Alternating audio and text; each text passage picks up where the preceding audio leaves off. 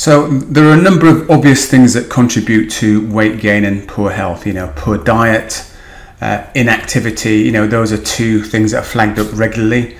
But one that's maybe not flagged up as much as it should be is stress.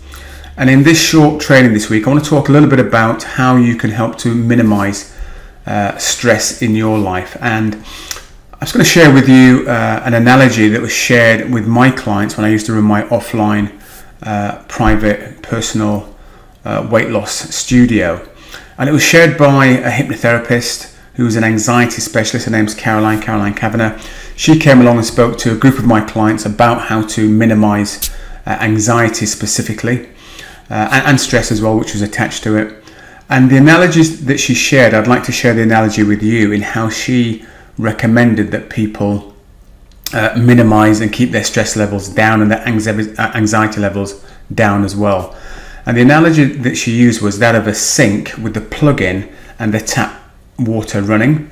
And if left long enough, eventually the sink would overflow and the water would just be all over the floor.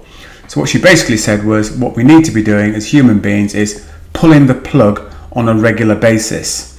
Interestingly enough, what she didn't say was to turn the tap off. So I'm guessing what she was saying basically was, look, there's always going to be some sort of pressure going on that's out of our control, whether that's coming from family, friends, or work colleagues. There's always going to be something coming along that we can't necessarily influence. And we can't, if other people have got challenges and issues and things going on in their lives, we can't necessarily stop that. We may be able to help, but we can't stop it. And if we're in the midst of that, that's going to be coming at us as well. So rather than trying to control those things, the idea was we control our own internal environment by pulling the plug on a regular basis.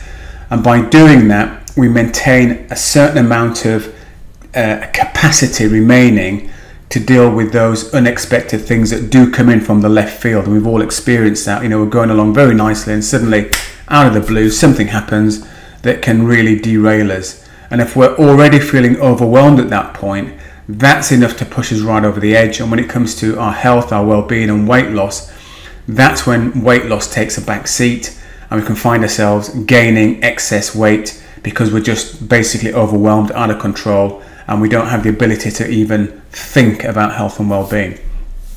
So on the back of her talk, one of the things that I did this before the talk, but it made me even more aware that I needed to be giving my clients this advice, and that was, look, on a regular basis, just take out 5 or 10 minutes a day where you can just sit and do nothing. Now, I'm not speaking about meditation as such, although you could do that, which I think would be excellent to do, but that's not everybody's thing. But maybe just sitting for 5-10 minutes, possibly with a drink of your choice, ideally not alcohol, and just calming the situation down, not really trying to think about anything at all. And again, I've dealt with a lot of women over the years, 40 plus, and it can be very hard, and it has been hard for some of them to switch off mentally. So whilst they may not be physically doing anything, mentally still, they're racing away in their minds. So if you can find a way to just sit 5-10 minutes a day, nice and quietly, trying to just not think about anything in particular, just to give your mind the chance just to calm itself down. And when that practice is done on a regular, consistent basis, it's the equivalent of pulling the plug out of the sink and allowing some of that water to run away, so that we've always got some degree of capacity to deal with life's normal day-to-day events, which we all have to deal with, but also you have some capacity to deal with anything that comes in, hopefully, that's totally unexpected. And we never know what those things are. Some things are serious, some things are like majorly serious, and we just don't know how we're going to respond.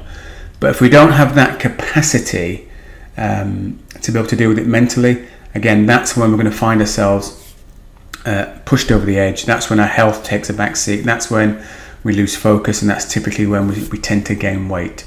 So really, going on Caroline's tip, and for you this week, I'd be saying try and find 5 to 10 minutes on a daily basis where you just literally sit quietly and just allow yourself to do nothing.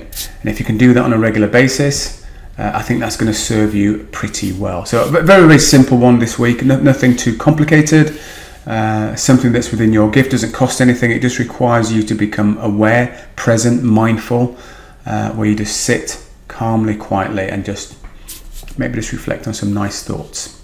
So that's all you have to do for this week. If you have any questions or comments at all, then feel free to reach out to me. And until the next Training Insights video, take very good care and bye for now.